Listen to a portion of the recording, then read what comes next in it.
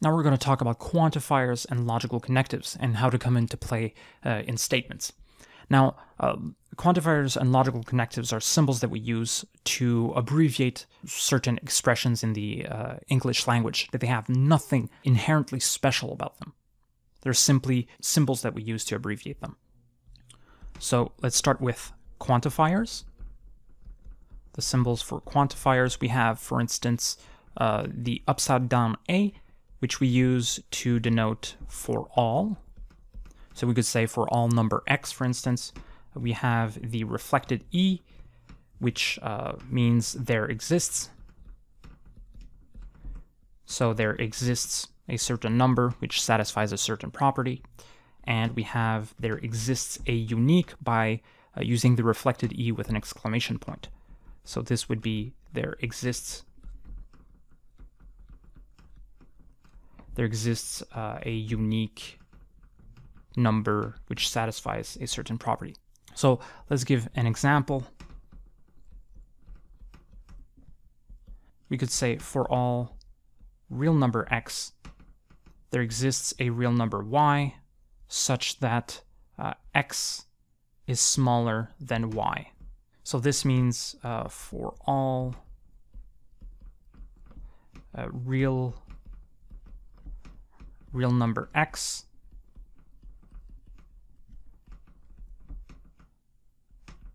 there exists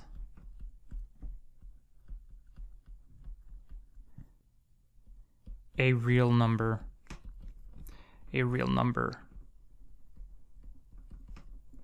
y such that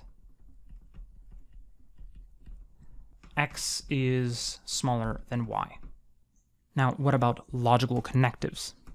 I realize that those statements are not inherently interesting, but what we're interested in here is how the notation works. So now we're going to talk about logical connectives. Let's say we had two statements, P and Q. Now, logical connectives connect one or more statements. So we could have the AND logical connective. So we could say for statements P and Q, we could say the statement P and Q like so. We could have the OR. So P or Q like so. We have the arrow, which means implies. So we can form if-then statements. So if P is true, then Q is true, for instance. What else? We have the biconditional, which I'm going to always abbreviate by IFF, which means it's an abbreviation for if and only if. So it means that P is equivalent to Q. And we also have the unary logical connective, we call, because it only uses one statement, and it simply negates that statement. So it would be like the negation of the statement P.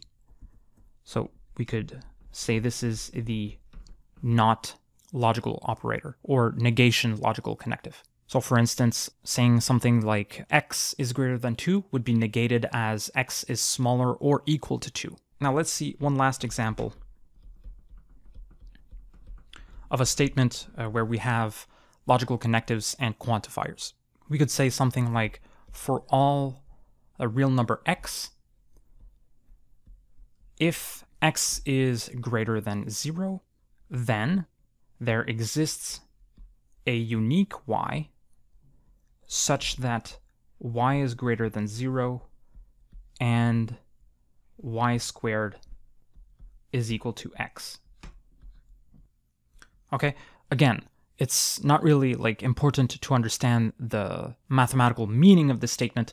We just want to understand the notation that's going on here. So what we're saying is for all real number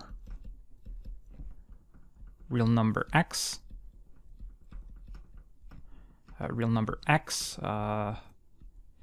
if x is greater than 0, then there exists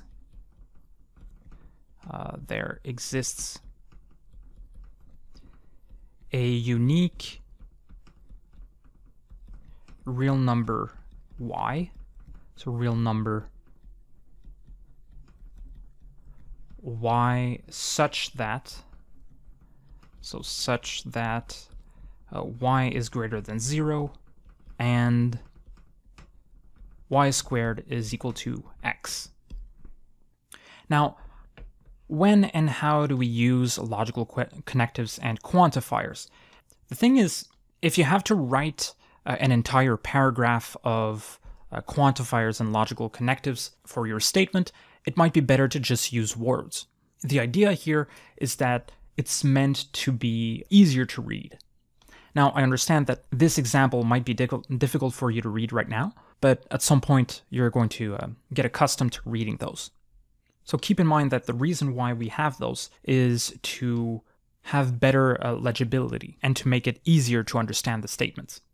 The next thing that you could check out would be the domain of discourse or the universe of quantifiers. But for the moment, I'll leave it at that.